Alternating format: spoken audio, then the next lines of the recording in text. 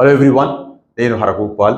ఈ వీడియోలో number theory అనుకోండి లేదా ఆల్జిబ్రా అనుకోండి, వీటి మీద ఒక 2 ఇంట్రెస్టింగ్ ప్రాబ్లమ్స్ డిస్కస్ చేయబోతున్నాను. అవి కూడా కొంతమంది డిఎస్సి ఆస్పిరెంట్స్ త్రూ వాట్సాప్ దాంట్లో దగ్గర 2 వేరు ప్రాబ్లమ్స్ చూడడానికి సిమిలర్గా కనపడతాయి. అండ్ నంబర్ థియరీ అండ్ ఆల్జిబ్రాకి సంబంధించిన 10th క్లాస్ వరకు ఉండే నాలెడ్జ్తో వీటిని సాల్వ్ చేయొచ్చు. రెగ్యులర్ బుక్స్లో కనపడవు కాబట్టి నవ్ అండ్ దెన్ ఇలాంటి ప్రాబ్లమ్స్ మనం ఖచ్చితంగా చూస్తూ ఉండాలి, ట్రై చేస్తూ ఉండాలి. ఒకవేళ రాకపోతే సొల్యూషన్స్ క్లియర్గా అనలైజ్ చేసుకుంటూ ఉండాలి ఎవరైనా చెప్తే. సో అలాంటి ఒక ప్రాబ్లం ఇక్కడ జాగ్రత్తగా చూడండి. If X equal to square root of 3080 plus square root of 3080 plus square root of 3080 and so on up to infinity అని ఇచ్చారు. అంటే ఇది ఇలా పోతూనే ఉంటుంది.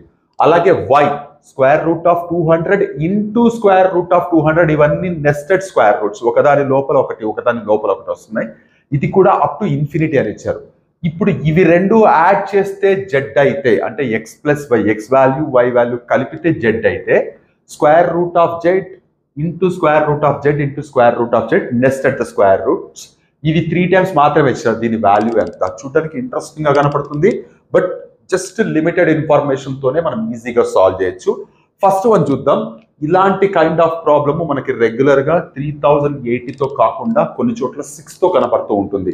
6 అనే నెంబర్ తో, అంటే 3080 ప్లస్ లో X equal to square root of 6 plus square root of 6 plus square root of 6 అని చాలా ఈజీగా చేస్తూ ఉంటాము.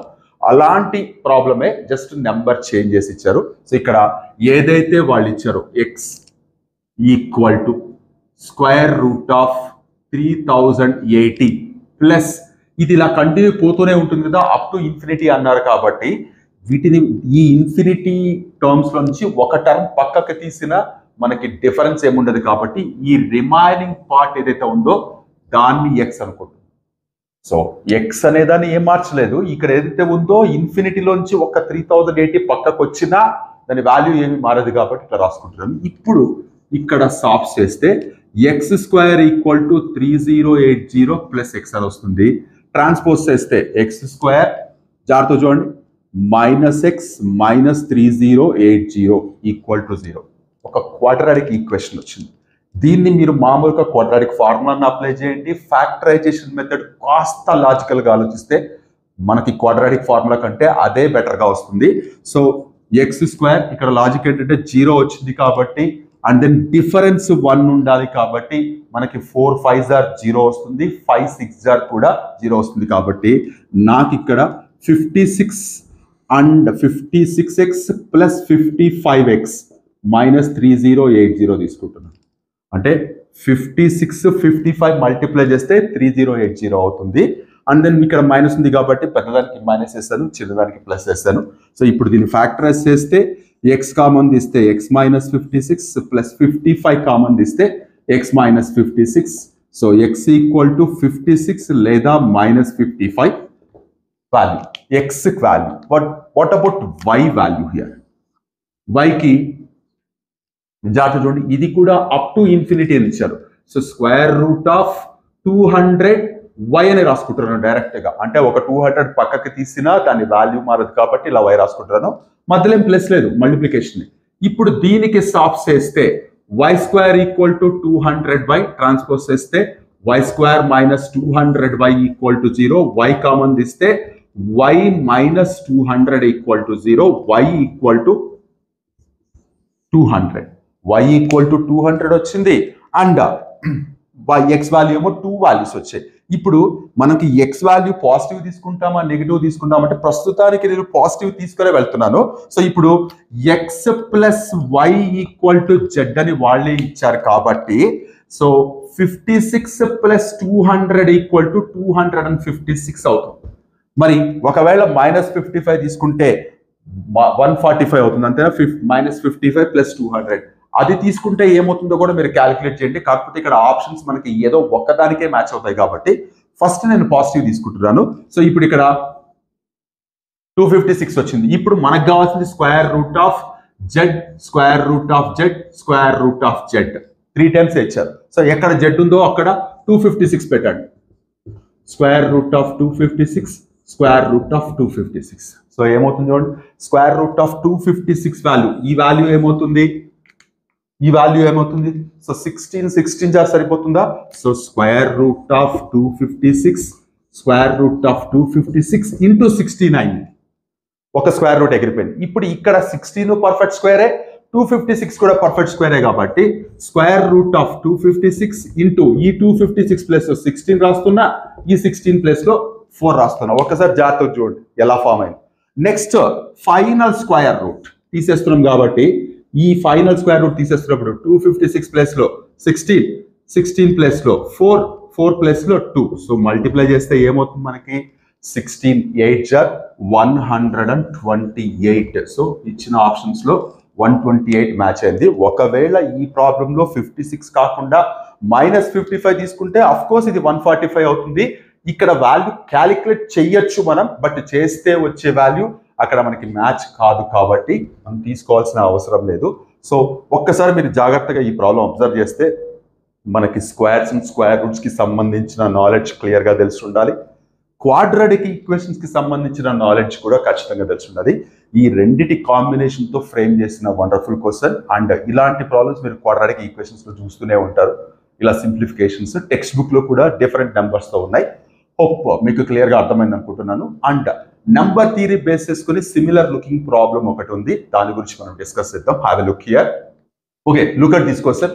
జస్ట్ మనకి ఫస్ట్ చాప్టర్ అయిన 9th క్లాస్ లో ఫస్ట్ చాప్టర్ అయిన రియల్ నంబర్స్ లేదా నంబర్ సిస్టమ్ ఏదని అనుకోండి, దానికి సంబంధించిన నాలెడ్జ్, అలాగే ఆల్జిబ్రిక్ ఐడెంటిటీస్ కి సంబంధించిన నాలెడ్జ్ తో ఫ్రేమ్ చేయబడిన క్వశ్చన్ ఇది.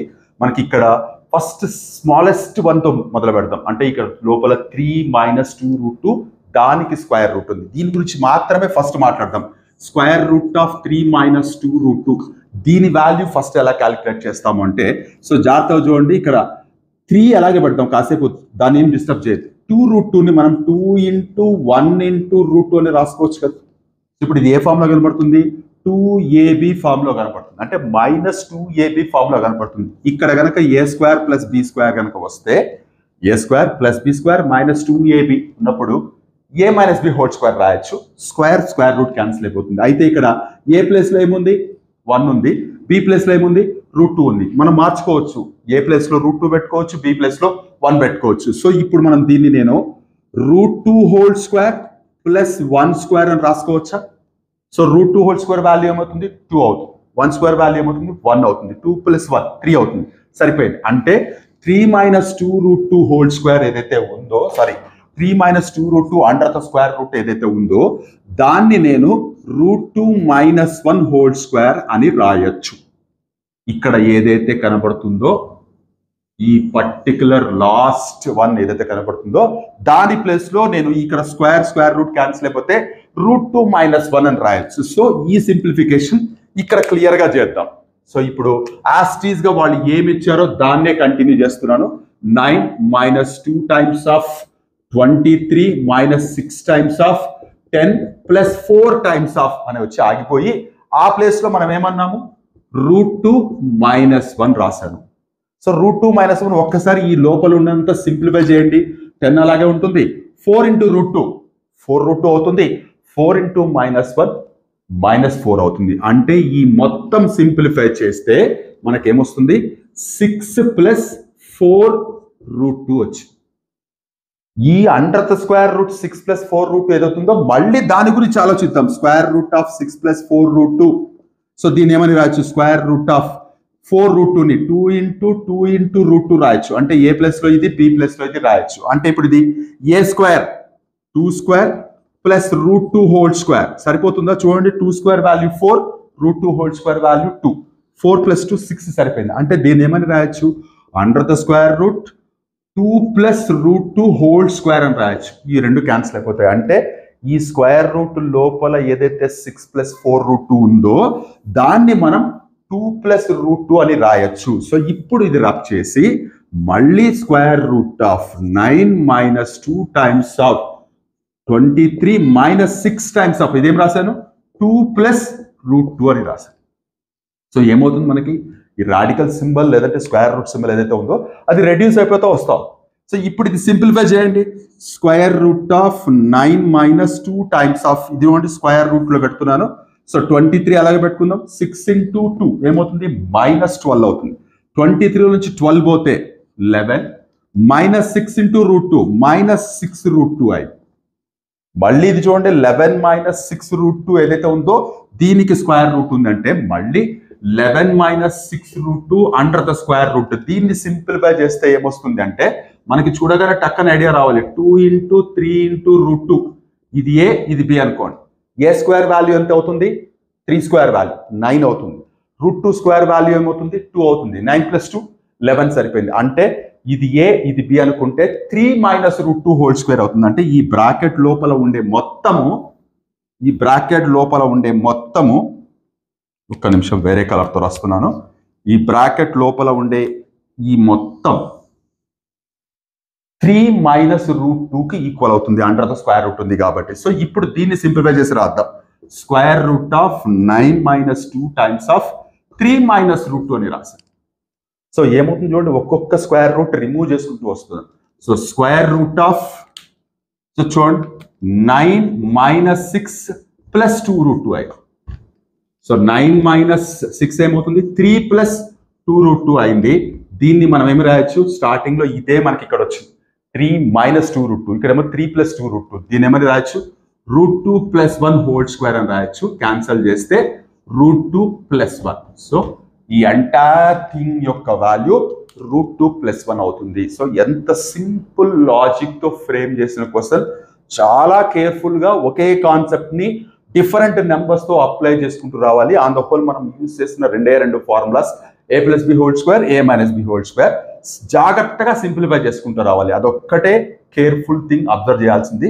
సో ఇలాంటి ప్రాబ్లమ్స్ డెఫినెట్ గా మన పేషెన్స్ ని టెస్ట్ చేస్తాయి. మీరు ఎంత కాన్సన్ట్రేట్ గా చేస్తున్నారు ఎగ్జామ్ లో, కన్ఫ్యూజ్ కాకుండా, డిస్టర్బ్ కాకుండా అన్నవి ఇలాంటి ప్రాబ్లమ్స్ టెస్ట్ చేస్తూ ఉంటాయి. సో ఇలాంటి ప్రాబ్లమ్స్ టెక్స్ట్ బుక్స్ లో దొరకవు.